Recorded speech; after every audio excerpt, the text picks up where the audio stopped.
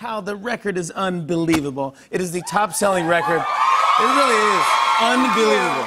So much. It's the top-selling record of 2019, which is great and all that, but it's actually the best record I heard this year. It is so good, and I love it so much. Hey. I know. I'm not a music critic. What am I talking about? But well, it counts. It made me feel nice. It makes you feel nice? Yeah. I have some real reviews from real people. Oh. Lover is Swift's most mature album and her most fun one all at once. Variety. Oh. Taylor Swift is one of the best pop lyricists our era has ever produced. Vanity Fair.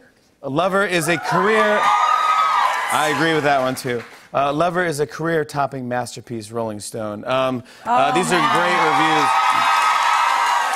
And I love the album. Dude, look at this, the blue and the pink. Oh, you know what? I haven't seen this yet, actually. Are you serious? Yeah, so this is actually, can I see it? Yes. Yeah. I mean, don't give notes. It's already done. It's already made. No, I saw drawings of it on a computer, but I didn't. How cool is that? Yeah, it's good. Colored vinyl. Dude, it's a great cover. I think it'll work. Did you always know Lover was going to be the name of it, or no? So I toyed around with calling the album Daylight for a while, but I thought that might be a little too, like, on the nose, or I don't know, because my last album, Reputation, I saw as like this nighttime album, like in the city, in the nighttime. Yes. But this one, did you have? This one I saw as a daytime album. Now, did you like have? I saw like fields and flowers and like, you know, like festivals, but possibly if the mood strikes them. You're going on tour next summer, and it's a giant, massive tour all around Europe. You're only playing 2 dates in the U.S. One is in Boston, one is in L.A. 2 days in Boston, 2 days in L.A. You're doing this brand new cool thing that, of course, I knew you would do something cool. Is it Lover West and Lover East? Yeah. Basically, I just kind of felt like this album, I was going to try something new. I haven't done festivals in a really long time, and I just saw this album as like a really festival-y album. And so it is. I kind of wanted to do...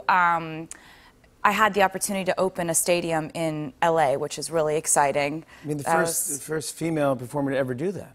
Congratulations. Really now? You are, yeah. Yeah, I believe so. Wow. First female performer to open a new NFL stadium. That's awesome, buddy. Not the last. No, not the last at all. But do you have a favorite track on this record? It's hard to pick a favorite track, but I really do. The man is good. Love the song. Thank you. I love the song Lover. It is a good... Thanks, guys. It's a great jam. Thanks. It's a song that I wrote alone, and somehow those are, I don't know, you just think about the... I find it funny thinking about if I were to have like a party for all the songwriters on that song. Really? Yeah, because it would just be me.